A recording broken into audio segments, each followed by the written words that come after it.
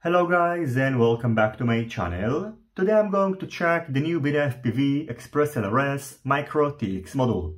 In this video I'm going to quickly go over its features and specs, measure its output power, show you how to set it up, and also announce a giveaway kindly sponsored by BetaFPV.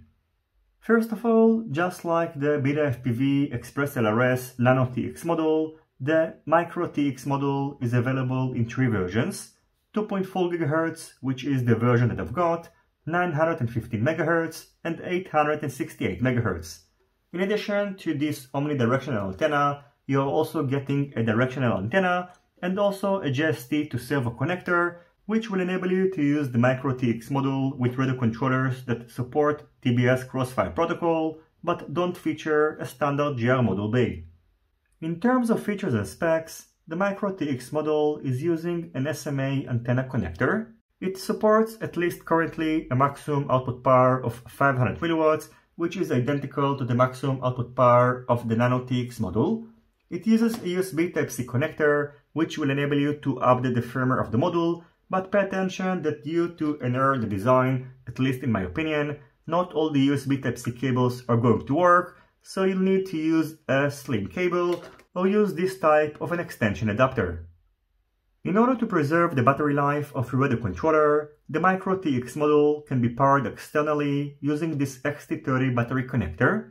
Pay attention that the supported input voltage is between 5 to 12 volts, so according to BetaFPV, you should not use 3S batteries, as if the voltage is going to exceed 12 volts, it is going to damage the model.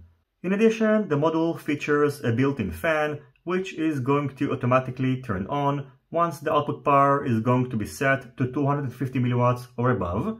It also features adjustable LEDs, which you can set using this button and the OLED screen.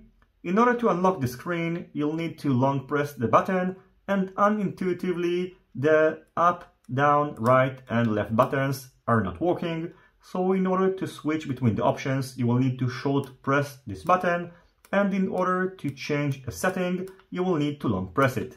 So for example, right now the RGB color is set to cyan, so in order to change it, I can long press the button, and now for example it is set to white, now to aqua, red, green, pink, yellow, purple, and back to cyan. All the other settings can be configured traditionally using the ExpressLRS Lua script, and the major advantage of having the option of configuring the radio module externally is that it will enable you to use it with non-OpenTX radio controllers such as the WFly ET16S. This radio controller, for example, supports the TBS Crossfire protocol and features a standard GR module bay, but since it doesn't support Lua scripts, you won't be able to configure the radio module through the menus of the radio controller. So having the option to configure the radio module externally solves this problem. In order to update and configure the Micro TX model, since the OLED screen is not supported yet by the official release, you will need to head over to the BetaFPV GitHub ExpressLRS page and download the source code from the master BetaFPV OLED menu branch. Then, after downloading the file, extract its content to a folder.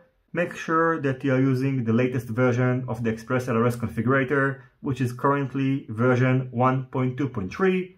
Head over to the local tab, select the SRC folder, which is located inside the contents of the files that you just extracted.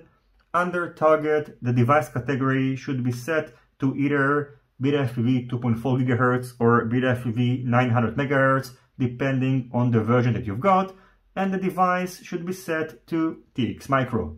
After setting your desired device options, you'll be able to either build a new firmware version and then flash it over Wi-Fi to the model, or connect the model directly to your computer, which in my opinion is the easiest option, and just build and flash the new firmware.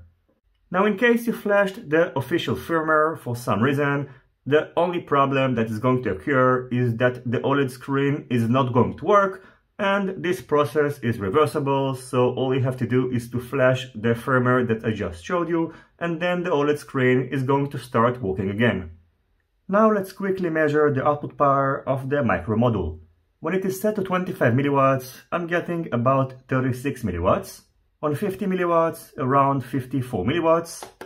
On 100 milliwatts, about 120 milliwatts. At 250 milliwatts, about 280 milliwatts. And by the way, as you can probably hear, now the fan is working. And finally, when the output power is set to 500 milliwatts, I'm getting about 580 milliwatts.